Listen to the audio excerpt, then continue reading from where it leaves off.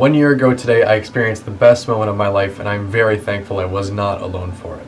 On March 30th, 2016, my father, brother, and I embarked on a trip that would change our lives forever. The following day, we were going to see the world-famous guitarist of Pink Floyd, David Gilmour. For a long time, my relationship with my father has been kind of touchy. Lots of bickering and arguing for no reason at all. I never mean to cause anything, but with my personality, I can't really help it. All of that aside, when my brother and I were younger, he would always make sure we were content.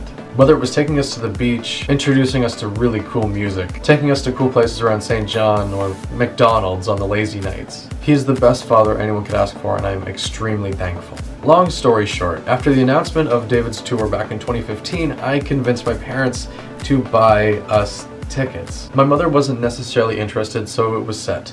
The three boys would go to Toronto to see Gilmour. This trip created a bond between us three, and I will cherish that forever. Although my dad doesn't like to be recorded much, I kind of do, just so when he's not around, I'll still have the good times, always. I made a full movie last year. It got taken down, and I re-uploaded on Dailymotion. The link will be in the description below.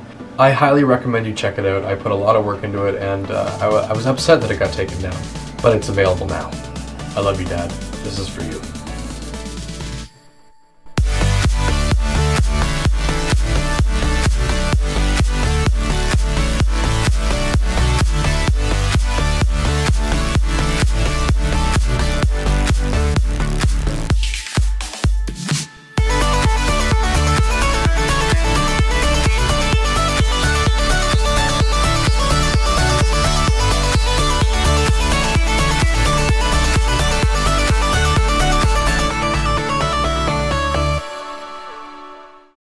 Getting excited, Dad? A little bit. We got ourselves shirts. Awesome stuff. We'll show you guys later, but this